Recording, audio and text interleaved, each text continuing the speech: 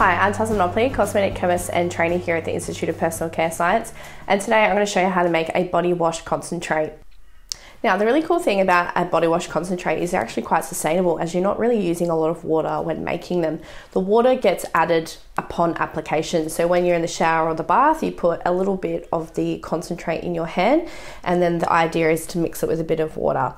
So it's quite sustainable. It's really good to see a lot of companies are now, using concentrates as a refillable option to be more sustainable. Now let me show you how easy it is to put together. Now to start off, I have here is my anionic surfactant. So I'm using the Eversoft ULS 30S. Now this is a really good, gentle, mild surfactant, and I'm using it at quite a high input because it is a concentrate. Now to this, I'm going to be adding some Genogen CAB. So this is an amphoteric surfactant. So this is going to boost foam and also make it more mild. Now I am adding a little bit of diesel glucoside here. Again, this is going to help with the mildness, because you need to keep in mind too that you are adding water upon application. So you should have directions on the back on how much water you need to add to it. But it is ideal to make it as mild as possible. So also I'm going to be adding a high input of some Merquat 550 PR. So this is a polyquaternium 7, and this is going to help condition the skin as well and also help with mildness. And we are using it at a high input because it is a concentrate. So you want to make sure that, with each pump or each application, you're getting enough of each ingredient in there. That's why we're using it at a higher input. And we're just going to give that one a stir.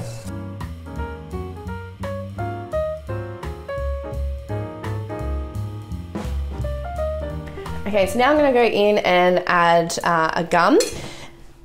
So add a little bit of viscosity and to stabilize my body wash. Now I'm going to go in with some Videscent Xanthan, and I'm going to be adding this to quite a high input of glycerin here. Now remember, with the polycot and glycerin, we are using it at a high input because it is diluted upon use. So we need to increase the input to more than usual.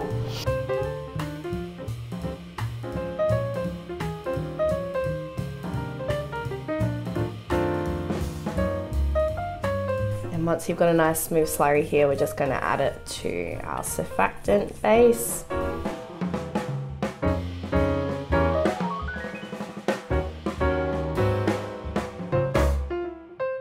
And give that a good stir until the gum is homogeneous. Now you do need to be careful with your surfactant samples, especially in the small lab samples, because you don't want to introduce too much air or bubbles, as they do take time to go away. So we don't use high shear. If you are using any type of mixers, don't use high shear mixers like homogenizers. Tend to stick to low shear. Because you will introduce too many bubbles or foam, which you can see it's hard in a small lab sample, so there is some starting to form now.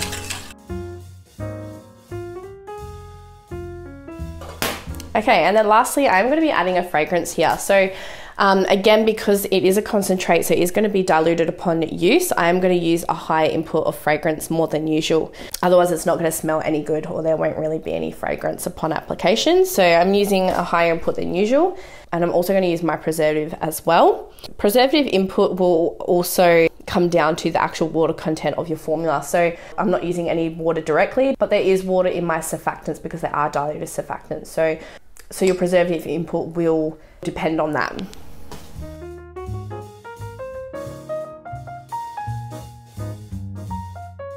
Okay, so lastly, we are going to check and adjust our final pH. Now, your final pH should be tested based on as use directions. So it does need to be pretty neutral, or depending on the pH of the surfactants required.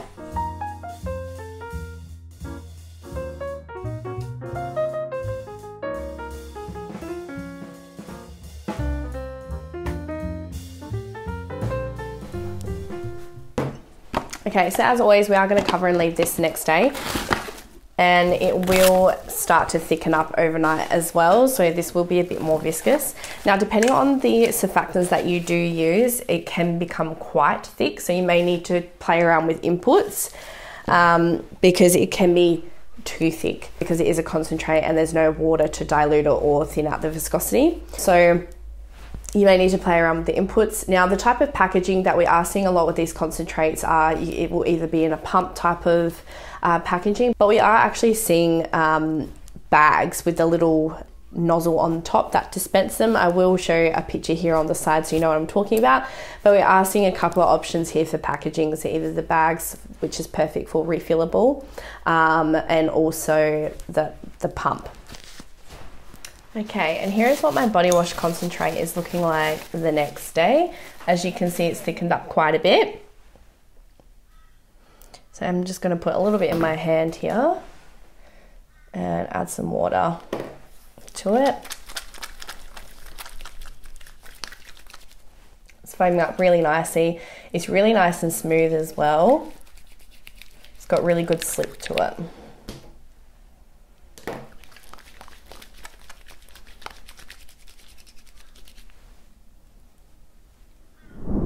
Well, there you go. That's how easy it is to put together a body wash concentrate.